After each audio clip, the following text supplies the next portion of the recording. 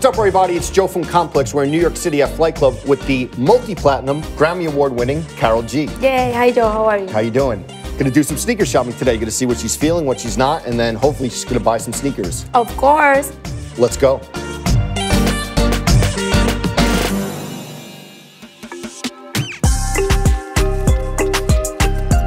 Karol, let's talk early beginnings, Medellin, Colombia. You know, I heard that sometimes people would bring sneakers from the States, and the sneaker culture there was obviously very different. What was your experience growing up? I think I knew about this culture when I was 14 or 15 years old. I remember we got the MTV Jams in our channels, in the TV channel. So I didn't remember that I knew about sneakers at the time. But I started watching different videos for different artists and hip hop and everything. And I have an aunt that she lives here in New York. And I started sending it to her. You have to watch this video, and please, that guy has some sneakers, the Air Force One, the white ones. And I was super in love, so she sent it to me, to Colombia, to Medellin. And that's how it was happening, the States to Colombia, right? Yes, exactly. For us, we didn't have a lot of places to buy sneakers. So people from here, they have to send it to Colombia, to Medellin.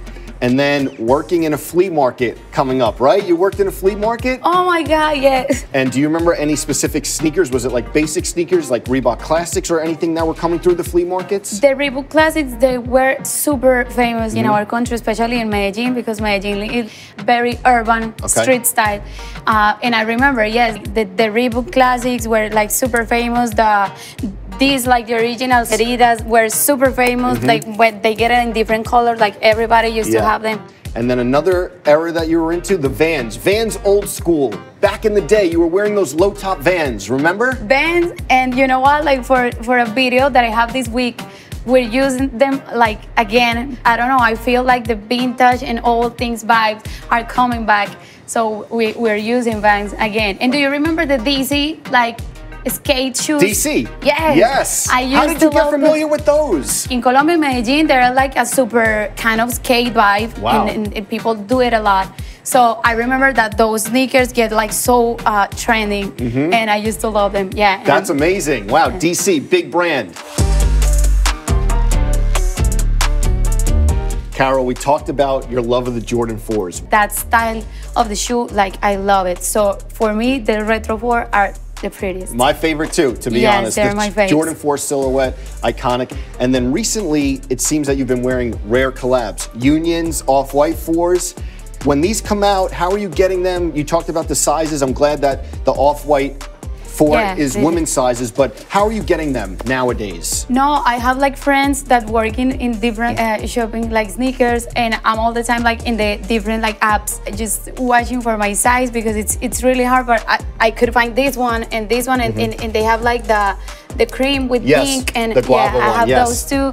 There is some that I really love, the COS collaboration. I could never get my size, so maybe here I hopefully find my size here. Yeah, the COS 4, an amazing one. 2015, 2016, a big inspiration to you. Rihanna gets the Puma line.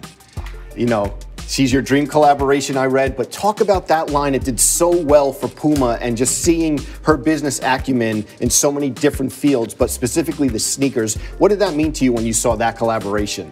I remember that Puma was good, was a sport brand, maybe kind of formal a little bit, but Rihanna came to put a really hard style on the shoes, especially. I remember when I saw them, they were this part was higher and big and soft, the fabrics and everything. So I really was in love with the brand, with everything, and I think she put Puma in a higher.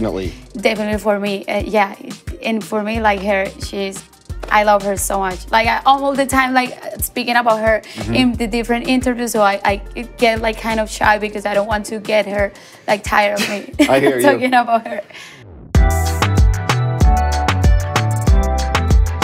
Karol, you are a very rare group that was actually in a Foot Locker commercial. Fighting off zombies. It was crazy. What was that experience, getting into a Foot Locker commercial? It was amazing, because you know what, they called us to be on a commercial, but it seems to look kind of a basic thing. But then when we were shooting, and then when everything was oh my God, it was crazy. To have a lot of people in there, Juice WRLD was kind of nice for me to have the opportunity to be on the same place with him. But yeah, I remember that like it was crazy and we had a lot of fun. Another thing I want to talk about, frequent collaborator, your friend, J Balvin, the end of 2020, he gets his own Jordan 1, an iconic silhouette, the first Latino artist to work on the Jordan 1. What was that like for you to see that collaboration come to fruition? I don't know how to explain, but this is like gold and everything, because J Balvin is so big in our culture and he's from my country.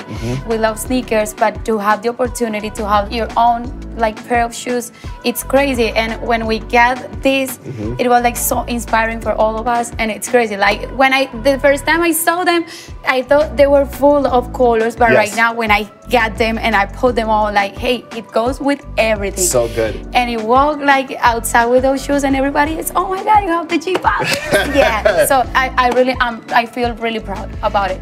You know, there's two people who work on this show right now who are wearing dunks, and they said, listen, I came to wear like my best dunks today. You show up in the Supreme dunks that no one could get. How did you get these? Oh my God, I have my stylist, like, I called her and, hey, we're going to be in there, so we need to like have a pair of shoes on the level. So she came back with this, with the black ones and the brown ones. Yes. And I was like crazy. I just put like a story on my Instagram and everybody was like, oh my God, I saw last night. Where did you get them? Where did you get them? You know, like I was going to come to meet you. Okay. I brought the best shoes. And you delivered. Perfect. Well, we talked about everything. Now's the easy part. Browse the shelves, see what you're going to take home. Oh my God. Like, this is my favorite part. So let's go. Let's do it.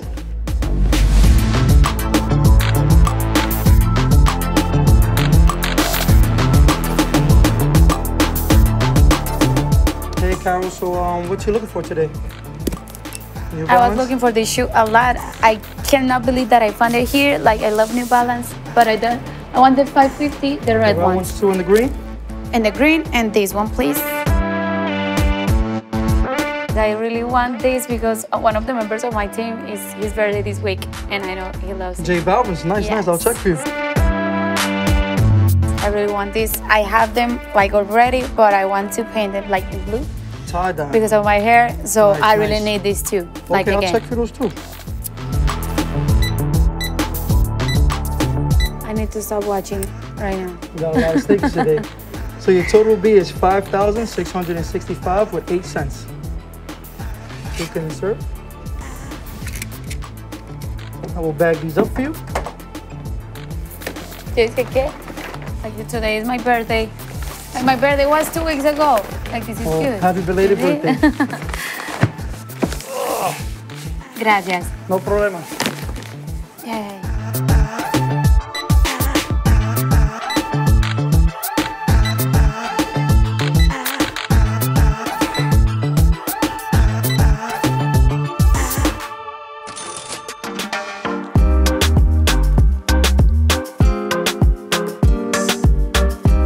So, Karol came through, told some great stories, got some great pickups. Thanks so much for taking the time. Thank you, Joe. Thank you so much. Make sure everyone checks out that new album coming very, very soon. Very soon, Caje 0516, my new album.